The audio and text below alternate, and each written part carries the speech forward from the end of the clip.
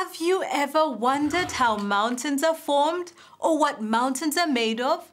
Mountains are made of what we are standing on right now. I mean the crust of the earth, the outer layer of the planet Earth. Crust of the earth? That's making me hungry. It's making me think of a nice, warm, crusty loaf of bread. Well, something like that. The crust of the bread goes all around the outside, forming an outer layer. Or let's look at my egg here. The eggshell goes all around the egg, forming an outer layer. So now let's look at the structure of our planet. The outer layer of the planet Earth is called the crust, and it's the hard, rocky surface that we live on. It covers the entire Earth, forming all the features on the surface like mountains and rivers and valleys and lakes and forests and deserts and vegetations. And it even makes the deep, deep at the bottom of the sea.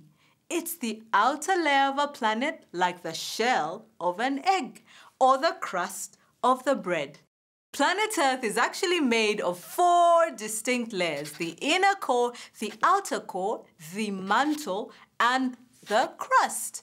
Each layer has different thicknesses and is composed of different materials. Let's talk about the crust though. Unlike the bread's crust, the Earth's crust is not one piece.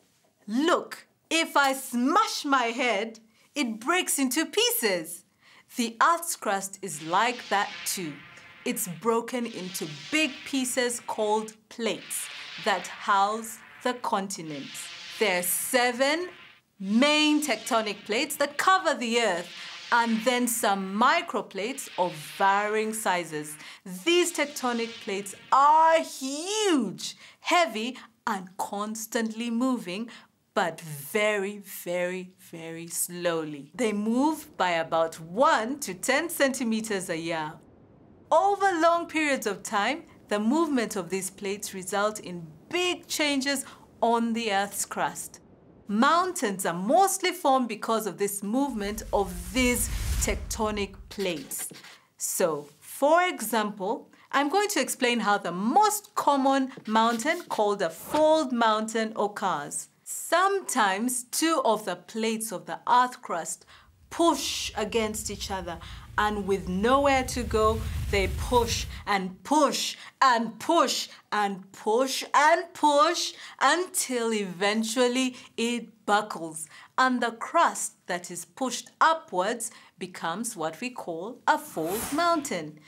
This is the most common mountain type, formed over millions of years. The more they press against each other, the more they rise.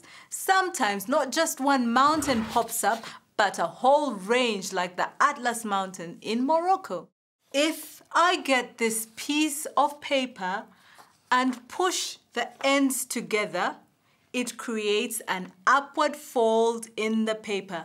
This is similar to how a fold mountain is formed. A block mountain, however, occurs when cracks, faults, form in the crust, when it's being stretched, and most likely in the widening rift to produce what we call a block mountain.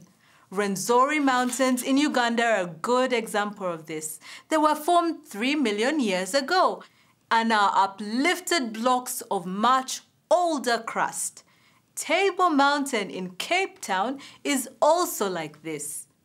Volcanoes and dome mountains are formed by hot, molten rock from the Earth's center, pushing their way up towards the crust.